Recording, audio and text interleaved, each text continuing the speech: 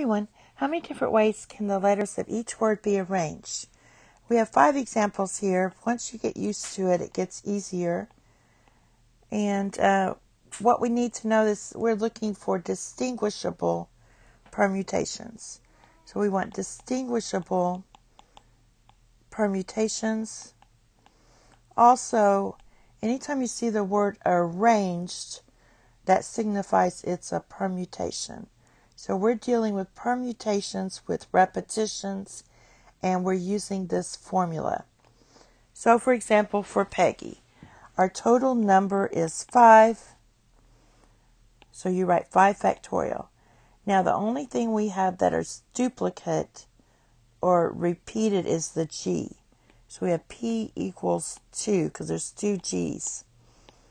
And then when you write it out, you can write it out as 5 times 4 times 3 times 2 factorial divided by 2 factorial. This gives you 20 times 3, and 20 times 3 is 60. So 60 ways each of these can be arranged to show an order. It has to be distinguishable. All right, the next one is study. So for study, we have 5 letters, and none of the letters repeat. So it's just 5 factorial, and that's going to be 120. The word algebra. All right, let's look. How many letters do we have? 3 and 4, so that's 7 factorial. Now how many A's do we have? 1, 2. So we have 2 A's, so that's going to be 2 factorial. Got rid of the A's. How many L's? 1. 1 G, 1 B, 1 R. So that's all that is. So this would be like 7 times 6 times 5 times 4 times 3 times 2 factorial divided by 2 factorial. So that cancels out. And when you multiply this out, you're going to get this equals, let's see, 3 is 2,520. All right. Now for essential, let's see what we have here. Let's see, we have 1, 2, 3, 4, 1, 2, 3, 4. So we have a total of 10 total letters. So our N is 10. And how many E's do we have? Just 1. Oh, we have 2 E's. So I got my E's. We have 2 S's. 2 S's.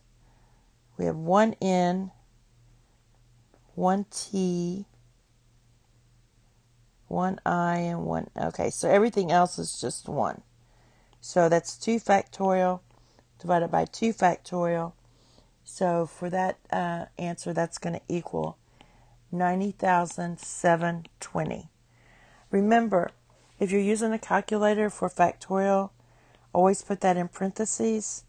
If you don't have a good calculator, you can just write it out as 10 times 9 times 8 times 7 times 6 times 5 times 4 times 3 times 2 factorial.